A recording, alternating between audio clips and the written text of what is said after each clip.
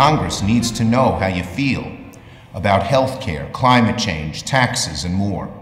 Congress needs to hear your personal stories and understand just how you, our constituents, will be impacted by these different policies. And the easiest way to do that is pick up the phone and voice your opinion. Because when Congress hears from constituents, Congress listens. As leader of the Senate Democrats, I'm ready for the fight. I know you are too.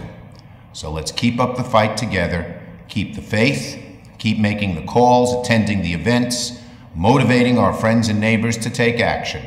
Because in the end, when you fight for it, justice and common sense can be made to prevail in America.